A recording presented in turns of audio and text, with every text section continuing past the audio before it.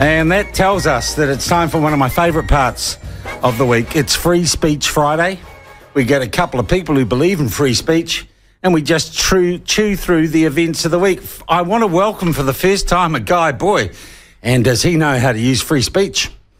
He is the Mayor of Invercargill, and we're not going to discuss escalators. And we're not going to use the N-word unless it's completely in context. A very warm welcome to Invercargill's Mayor, Nobby Clark. Nobby, nice to have you with us. Yeah, good morning, Sean. How are you? Bloody good, mate. Bloody good. And also joining us, and it's been a while, I note that he had a whole lot of farmers in at some sort of Federated Farmers do at his excellent hostelry in Molesworth Street the other day. His name is Alistair Boyce, known to you guys as Boyce. Boyce, how are you, mate? G'day, Sean. Good to be with you. All right. Do you know Nobby, Boyce? Have you ever met Nobby? No, I haven't. Okay, say good day to each other. G'day, Nobby. I come down your way, or I used to, for duck shooting. Yeah, well, that's good. And I'm in Wellington next week, so I may have the opportunity to drop in. There you go. Come on in for a beer. You'll be most welcome. Great. Yeah, that's all right. As long as it's fate. Now, Nobby, I just want to check that your phone connection is all right. Can you give me a 1, 2, 3, 4, 5? 1, 2, 3, 4, 5. Ooh, are you on a speaker or a mobile or a? I'm on a cell, but I am on speaker. Do you want me to turn the speaker off? Yeah, if you could just speak to me straight. Let's just give that a go. How's that? Is that better? Yeah, I think that is better, isn't it? Yeah, okay, we'll stick with that, Nobby, if you don't mind. All right. That's okay. Let's kick off with... Actually, let's leave that till later. Let's kick off with National's new reading, writing, arithmetic, 3 hours, basic stuff, primary, intermediate education policy yesterday. If it's a gimmick, I think it's quite a good one that a lot of people will be down with, don't you, Nobby? I think it's the way to go. I mean, I don't think it's a gimmick. I think we've got terrible results in those areas. Now, whether it's because the teachers aren't focusing on it, or whether there's not enough teachers, or whether people are not at school enough to be picking up and learning these things, I don't know. But they're the basics they should be learning. All right. You say yes. And are you surprised, Nobby or Boyce, that all the teacher unions are all filled of Labour Party and Green voters? Are you surprised that they all say it's terrible? Well, of course they're going to say that's terrible, because the bottom line is, I guess, is that it's a criticism of them. Yeah. Boyce? Yeah, I'm not surprised at all. And I'm not surprised that Chris Hipkins straight away deflected it for the sensible policy that he is. But to say that that's politicking and that you shouldn't use education as a political spear is ridiculous. It's the foundation of our country, and we've got to get it right. And for them to try and pass it off as, oh, no, you can't politic on education. Are you joking? Yeah. It has to be. All right. What will the next thing be? We won't be able to politic on child poverty or child abuse? Or tax rates. Yeah. Or climate change. Or free speech. Or free speech. Oh, no. Yeah. All right. So you guys I actually think, I got to say, for Luxon, who I have been critical of being a little bit blamongy, guys, a little bit vanilla, it's kind of good that he's saying, here's something I stand for, isn't it? Well, I guess election year is always a tough time to be in an election year. If you're in the opposition party, if you're not putting up your own policies, which they tend not to do too early, because they get them picked through by the reigning government, it's really hard to do anything other than criticise the government. So it's hard being in the opposition, I think. Yeah, I would agree with you, Nobby. Let's move on. I'm going to throw in some real news, some real important news that actually New Zealanders care about and give a toss about. And lots of controversy about how this was done and the timing of how it was done. Some fella called, Razor Robinson, who apparently coaches a team called the Crusaders. Hang on. I'm just going to have a wee nap now while you talk about rugby. Oh, boring. So, really? but like everyone's been waiting for this. You would think it was like God has subbed out Jesus Christ. Look, we must be the only sport in the Western world that hasn't sacked our existing All Black coaching lot for the results they've had. Yeah. When you go into English soccer or European soccer, you ever run half a dozen games where you dismally fail to teams that you shouldn't fail to, you're replaced. But we just keep hanging on. Yeah. Well, Boyce, what do you think? What a terrible thing for Ian Foster. So he's off to win a Rugby World Cup. And basically already the people who employ him to say, we think you're useless, we're going to dump you straight afterwards. Maybe it's a bit of reverse psychology. He's really going to want to win now that everyone's made it quite clear they don't think he can. And I just wonder what you think if you're a player. Are you going to give your all to a coach who's basically on his way out? I just find the whole management process sort of arse up. It's that's not how you manage ins and outs of any organisation. The employment process is wrong. You can't have two, a coach in waiting and a coach incumbent at the same time. It's just weak on the part of the NZRFU. Yeah, and wouldn't it... Look, I'll say one other thing too, guys. I just think it would have been nice if Razor had said when he got appointed, if one of the first things he would have said was, I appreciate... something, words like this. I appreciate that I am part of the history of New Zealand and a legacy, and I pick up the torch from someone else, and I'd like to wish my Ian Foster and the team all the best for the Rugby World Cup, and I'm there for them, and I wish them well. But he didn't do that. It was like, oh, I'm really glad I've got the job. So I guess the couple of issues in there. Why would you announce before you've got your current squad heading to the World Cup that you're replacing the coach? Does any sport in the world do that? Only rugby. Yeah. Why have they done it? I think they've done it because the overarching organisation knows if they didn't give Razor a commitment, he'd be off to Scotland or somewhere else. Yeah. So they had to announce him. To announce him, they have to do a process. Why would you beat Ian Foster now? From Razor's perspective, he's on a win-win. If they win the World Cup... So why wasn't he magnanimous enough to give a nod to Foster and realise that he'd put him in a tough position? Wouldn't that have been... wouldn't a decent bloke have done that, Nobby? Well, I would have thought that the NZRU would have been sharp enough to do a bit of a comms session with him for half an hour before he actually did that photo opportunity and skilled him up on that because... I think his comms has not been good around that, and since the announcement, he would have given Ian a bit of a heads up. Boyce, it would have been a nice thing to do, wouldn't it? It would have been the right thing for a decent geezer to do. Look, I think Razor's a really good coach, and I think he should be the coach right now. But he might just not be... His Razor might not be sharp enough to have worked out the PR. There's something... Yep. I'm not being mean, guys, here, and I want to be inclusive and as rainbow and diverse as I can. He's a little different, isn't he, Mr. Robinson? Yeah, I don't think that's a bad thing. I'd rush him. But, he just hasn't got PR skills. He's somewhere on the spectrum. Come on, guys, let's be honest. He's somewhere on the spectrum, isn't he? Well, have we seen him on the spectrum when he's been on the losing side? No, that's right. No, that'll be the test.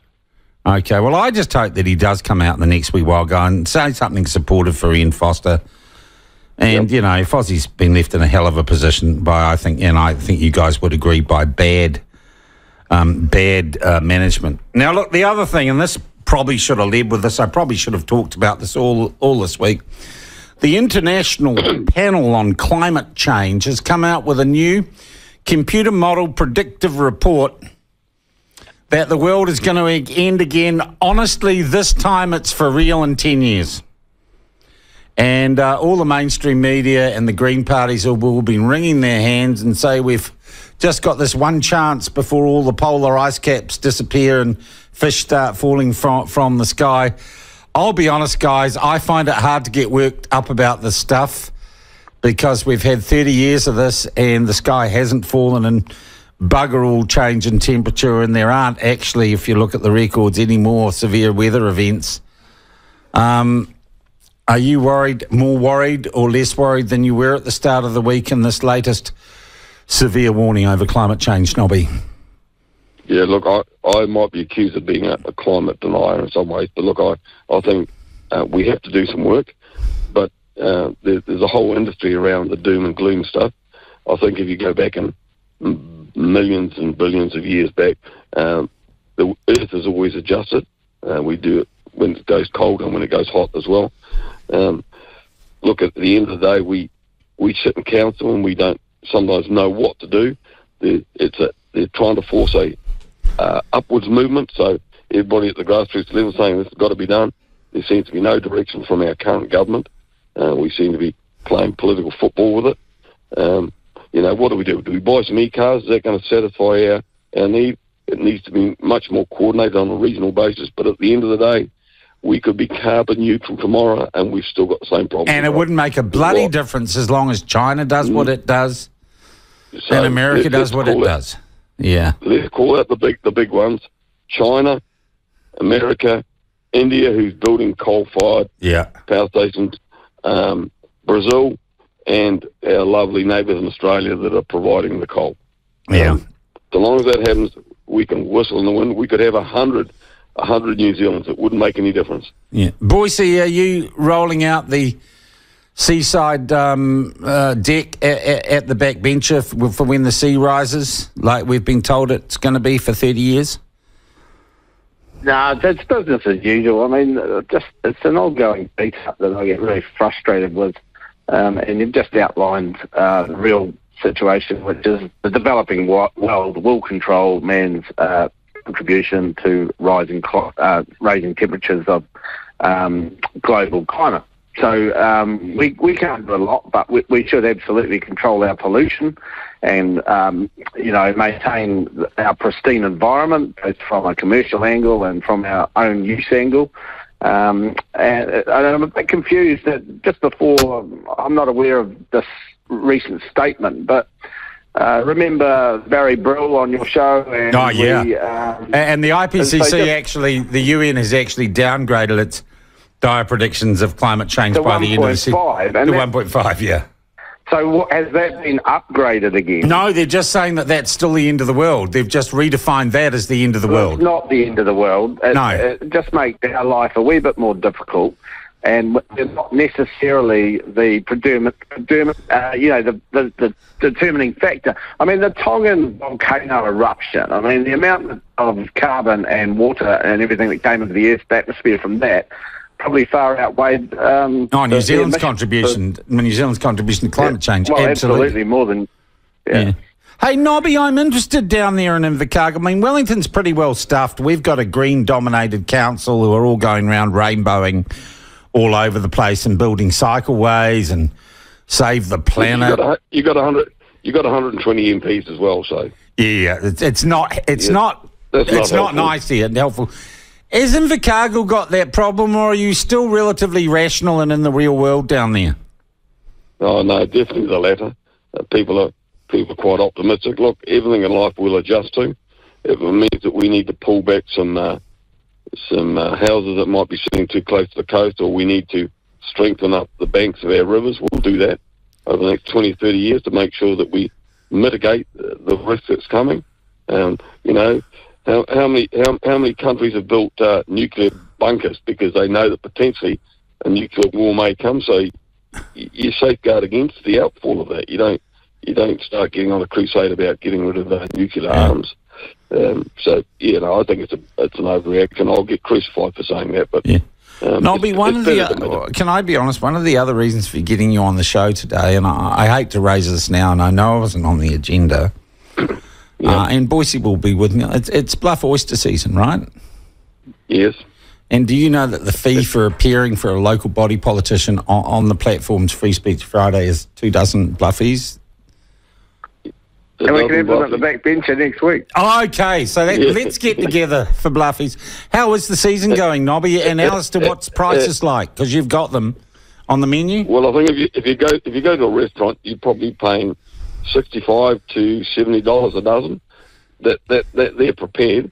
So Yeah. that, they've got a bit of the old stuff over them. I don't particularly like oysters, but having said that, if I got a Don't tell your voters, Nobby. That's like sacrilege down there. Yeah, I know. But if I go and get a dozen stubbies at one of those posh Wellington pubs that we've been talking about 2 seconds ago, I'll probably pay more than the oysters. All right. Well, I can hear Alistair laughing in the background. Andy counting his money. We pay a lot more rent than what you do down in Invercargill, I can tell you that. Yeah, that is true. That is true. Some of the best oysters I've ever had are down there at the start of the duck shooting season. Yeah. And we were shucking them to order in our massive cavernous shacks. We had the mai-mais, and then we do all the processing afterwards. We do hundreds of ducks in between scoffing hundreds of oysters, and it's just heaven. Yeah. Good on you. Sean, he's not telling you the truth there. The chances are he's drunk about 2 bottles of whiskey on the day. He's shot at about 100 ducks and probably hit one. Yeah. And he's probably got somebody out the back kitchen just doing the one that's getting plucked. No, but you need to read my book. Read my book. Have you written a book, Boyce? God, anyone can do it. You didn't even know that, Sean. It's hunting yarns. That's free right. I alone know. On duck shooting and gore. Yeah. Free. Okay. All right. You need a better publisher. Sorry, hang on. Where's Gore? It's just up the road. You can get there on a cycleway. It's down there. You don't even have to go up a hill. All right, look, I want to move on to another story that came up overnight, sort of associated with Auckland's war on road cones. I think such a great move, but Wayne Brown says that local government New Zealand is just a never-ending piss-up, so Auckland City is out. Nobby Clark, is he right about local government New Zealand? Well, I think he on one level he is right.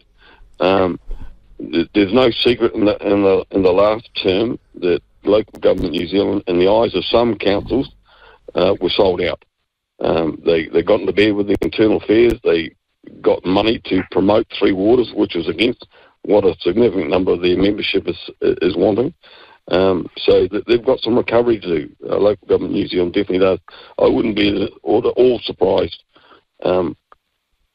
post the upcoming announcement by the minister, this is the Labor minister, on Three Waters that we'll get in the next day or three, that some other councils will also think, what's the benefit? Okay, is Invercargill considering pulling out? We considered it last term. We're in it at the moment, but again, it's the challenge, I guess, for local government New Zealand and the structure that goes with it is that if you're not delivering to your memberships and you're more focused on delivering some well-being to the government, then you're in trouble. Yeah, Boise for Wellingtonians, mate. I look at Auckland, they got a mayor, he's different.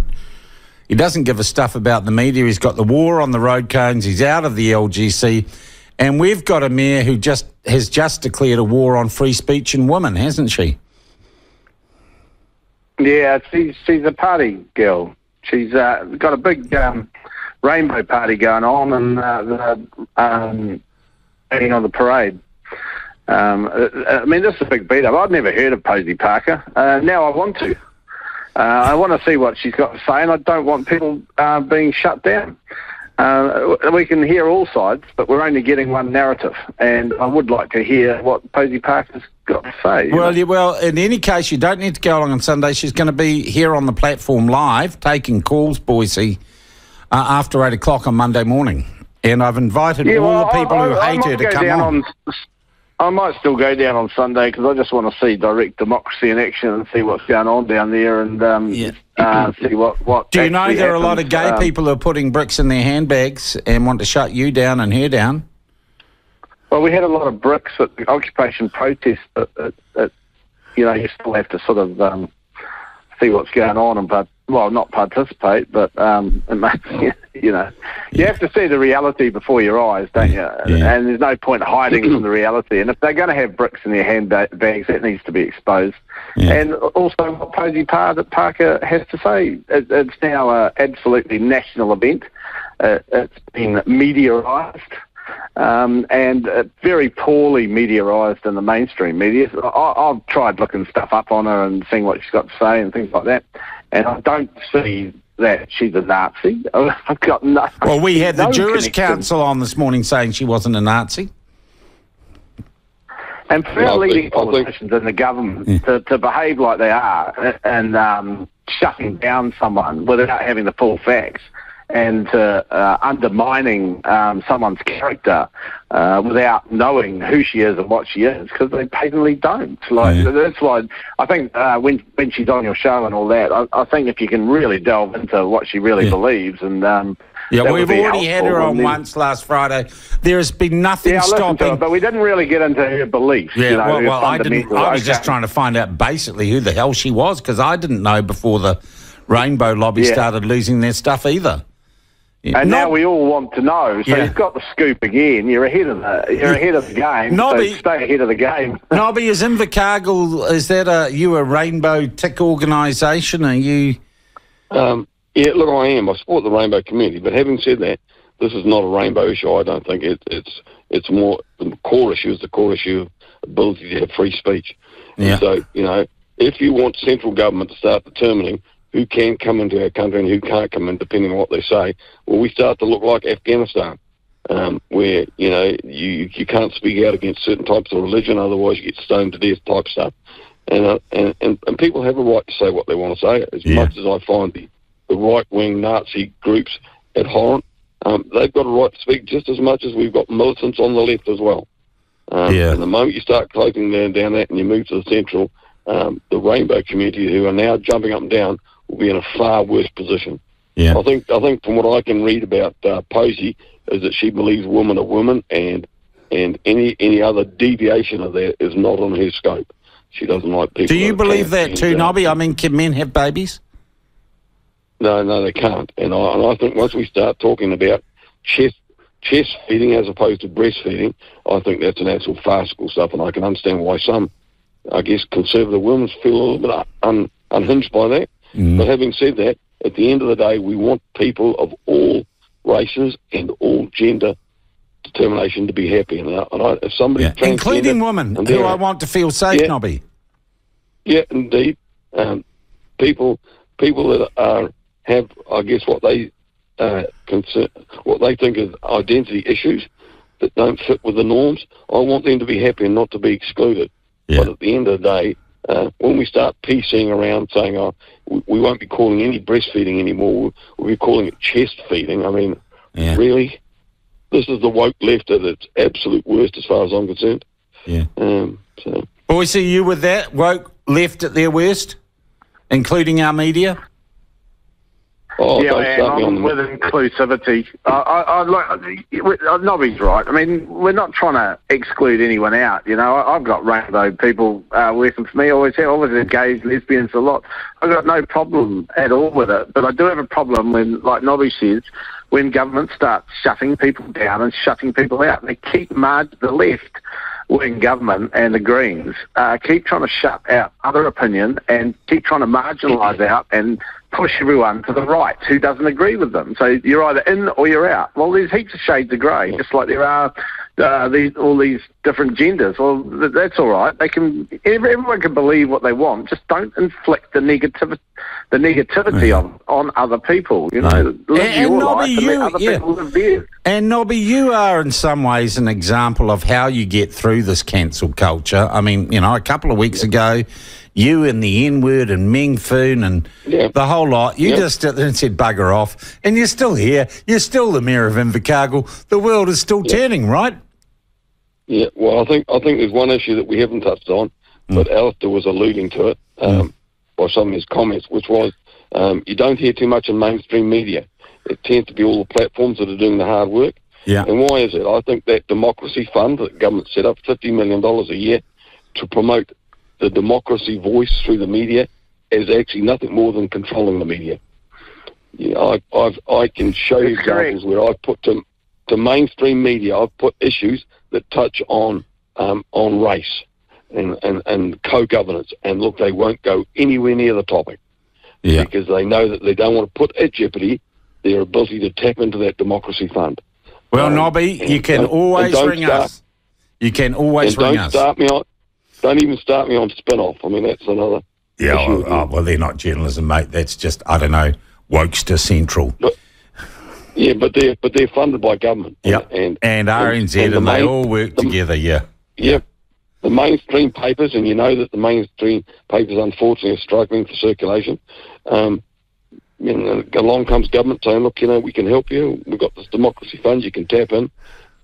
It's a covert way of controlling the speak in New Zealand, and that really worries me. Well, Nobby, you will never be controlled and you'll never be silenced here. Neither will you, Boyce. Maybe, guys, we get together for some oysters and maybe some bevies in the woke capital of New Zealand I'll put next Nobby week. in charge of the oysters and I'll do the beer. You bring... and I will provide the wit. Yes, as you always do, Sean. All right, guys. Did he say the whip, did he? No, the wit. No, I'm not into that stuff, though. There'd be nothing wrong with it if I wasn't. Surprise me. Hey, thanks, Nobby. We'll have you back. Thank you very much for being part of Free Speech Friday. Boyce, we'll catch up soon.